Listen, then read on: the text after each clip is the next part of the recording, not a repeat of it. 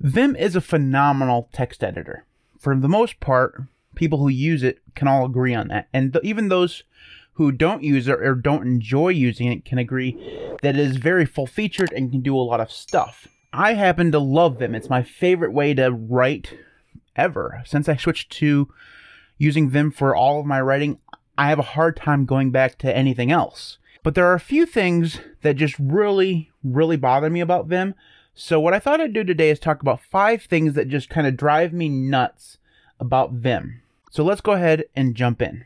The first one on the list is weird. Okay, now I understand that with key bindings and stuff, you can rebind all that stuff to make it however you want. But by default, the number 0 goes to the beginning of the line. Makes sense, right? So you would think logically that one of the other numbers, I mean, you'd think one, but at least one of the other numbers would go to the end of the line, but that's not true. The $sign goes to the end of the line. Those things don't go together. It just makes no sense. Now, I'm sure that there's some person out there that knows the reason why this is the case. Probably something to do with a terminal somewhere and just the way keyboards used to be laid out or some such nonsense. But in this day and age, that's dumb. I can't stand it. Now, I always mean to go through and rebind that so that it actually makes sense to my brain, but I have never done it. Eventually I will, probably. But the fact that that by default is the way it is, 0 to the beginning of the line, $sign to the end, makes absolutely no sense. It just drives me nuts. On a similar note, let's just talk a little bit about HJKL, shall we? Now, I understand the history behind HJKL and why it is that way. I can understand it, and I understand why it doesn't change. But all that being said, and despite my understanding of it, it still drives me nuts because that's not where your fingers are supposed to rest. Your fingers are supposed to rest on JKL semicolon. That's the way it's supposed to be when you're touch typing. I don't really touch type, so it's not that big of a deal. And I've gotten used to HJKL, so I wouldn't want to change it now, which is the reason why it hasn't been changed, but it still seems a little weird. And like I said, I understand why it is the way it is. It's still just, when I first started using Vim, before I turned off the arrow keys working, it seemed so weird to me that those were the 4 letters that they chose. And it feels like I've shifted my hand over. Even though I don't touch type as well as I should, it still feels like I've shifted my hand over a little bit, despite the fact that I shouldn't, if that makes sense.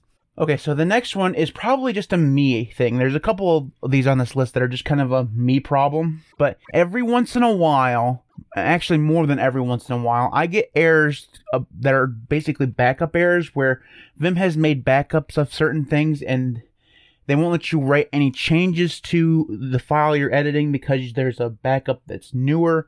This is a weird thing to happen, right? It shouldn't happen. And I think this is more of a Linux problem, something to do with the way things are updated, but I'm not actually sure what's going on. I just know that I get these errors quite often, especially now that I'm writing more in Vim. For whatever reason, the backup errors just drive me nuts. And you can turn on, I believe you can turn off like automatic backup, but you don't actually want to do that. It like disables the time travel functionality or something. I don't even know. But the errors, like I said, drive me nuts.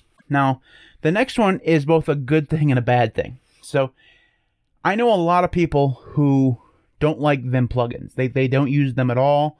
They write their own, or they integrate all the plugin functionality right into Vim and don't deal with plugins at all. They don't have a plugin manager, any of that stuff. I know a lot of people like that, and that's fine. That's good for them, and it probably is good for them. You know, it probably allows them to expand their horizons and be better citizens of Vim world. But for me, I like plugins. Like, I like having some plugins. And frankly, I probably couldn't use Vim without plugins. Like, there's several plugins that I just absolutely have to have. If I didn't have Goyo, I probably wouldn't write in Vim. I just probably wouldn't. So, I do need plugins. But that being said, my plugins file is a little bit of a mess. And it's bloated. I'll be very frank. I don't like the word bloat. I always say bloat is bloat because it's just so overused. But in this case, plugins have a tendency to pile up on one another. So you go through and you try on a new one, you never uninstall it, it stays there forever. It's kind of like package bloat when you use ArchLinux or any Linux distro really, where you install something, never use it, it just stays on your system forever until you nuke and pave. Same thing happens with Vim. Only difference is I take my Vim config everywhere. So though I never clean out that file. Now again, like I said before, this is more of a me problem, but I have a feeling that a lot of people do this. Like they install a plugin they want to try, they put it in their vimrc file, they install it, and it just stays there forever, even if they don't use it.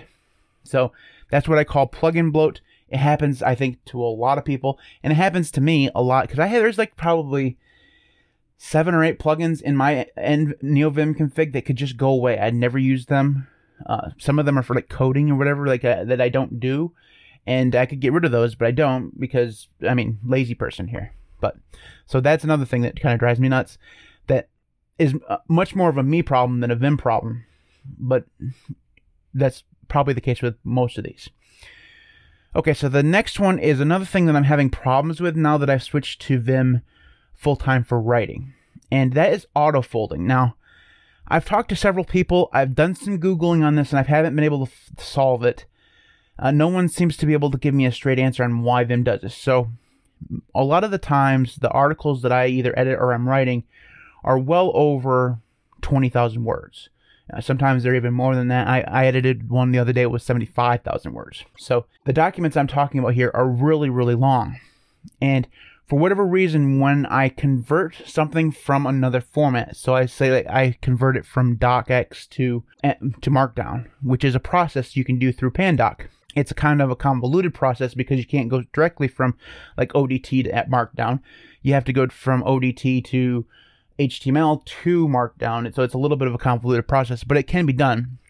The problem is once you open up that Markdown file, and if it's really large, you get to like line 2,300 or so, and Vim decides that they're going to start folding stuff. Now, if you've never encountered a Vim fold, you probably don't even know what this looks like because it's very rare. I would say the vast majority of people don't actually use Vim folds. I mean, probably the nerdiest of Vim users use Vim folds, but most people don't. I had no clue that Vim even had this functionality until I came across the Kitty configuration file. Kitty is a terminal emulator, and they have a very long configuration file, and it comes pre-folded. So if you don't know how to unfold something in Vim, you're out of luck. And I had actually had to look it up because I had no clue. I didn't know what time it was. I opened it up, I was like, what the hell is this? Like, well, I don't know how to do this. It was silly. The point is with these long documents, Vim, for whatever reason, seems to auto-fold. Now, again, this seems to be just a me problem. I've talked to some people on the Discord server, and they don't have this problem with other long documents at all. Maybe it has something to do with Markdown. I don't know. But whatever it is, it drives me nuts because I get to that certain point and I have to remember how to go through and unfold something. And the problem with Vim is that there seems to be something you have to set in your vimrc folder or your vimrc file in order to actually have the process to unfold to even work. I don't know if I'm just doing something wrong, which I'm probably am just doing something wrong, but the fact that this happens at all, and the reason why I paused there was because my screen decided to go to sleep because apparently that's something that Plasma decides it needs to do. Anyways, the point is that the fact that it does this drives me absolutely nuts because, like I said, I have to figure out how to unfold it again because I don't use folds at all, so I don't ever remember this. And then I still have to deal with, continuing on with my work. It's just a kind of a pain in the ass. So again, that another one of those things is just kind of a me problem, but I don't know if this happens for other people as well. So the last one on the list, and this may actually have been 6 things on the list instead of 5, but it doesn't matter. The last thing is theming. Now, everybody knows that has watched the channel for any amount of time, that I like to theme things. I like to write my window manager. I like to theme KDE. I like to go through and theme Vim. And I don't think that this is something that's odd. Everybody has their theme that they use for VS Code or Atom or Vim or whatever. Everybody kind of has that kind of thing, and I do this often. I like to have my Vim match the theme that I have for my window manager or whatever. The problem is that the way Vim does theming is really weird. There is several different ways of using syntax to theme Vim, and there's no consistent way of doing it. You either choose one way of doing it, another way of doing it, another way of doing it, or you add a plugin. And it's just really weird. And it makes it hard to come up with your own theme. Now, there are tools out there that allow you to create your own Vim theme. That's cool. But if you wanted to create a Vim theme from scratch, and I've tried this, trying to do so is kind of hard because first of all, there's not very many tutorials out there on how to do it. Second of all, the ones that are out there all tell you a different way of doing it because there are several different ways of doing it. There's different ways of choosing what variables to assign to different colors. The variables names change. I don't even know if they're called variables, but whatever. The component parts change, and it makes it really hard to go through and actually go through and do your own Vim theme. And it's like I said, that's not a big deal because there are tools and there's a ton of plugins, but that goes back to the whole plugin bloat thing. If you take a look at my NVim config file, about half the plugins there are actually commented out. They're old themes that I used before that I might go back to.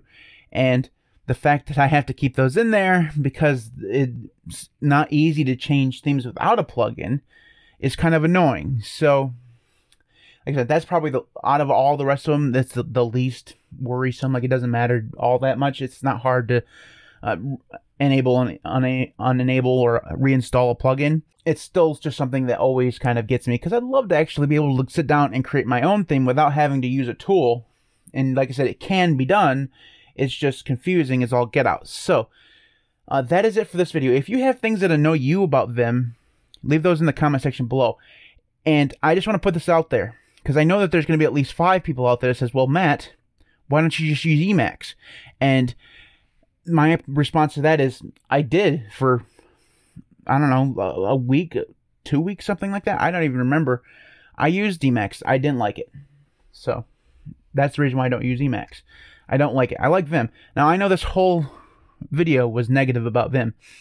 You can be negative about something and still love it. Like, I adore Vim. I like I said at the beginning of the video, I can't foresee myself ever leaving Vim. And I have a hard time now when I have to go to, use Google Docs for work.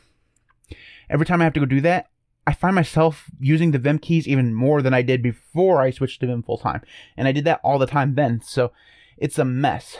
my brain is a mess. It does not realize that Vim keys aren't universal, even though they probably should be. So that's the reason why I don't use Emacs, and that's why I like Vim. And just because I'm negative on Vim in some cases doesn't mean I hate Vim all of a sudden or something, whatever.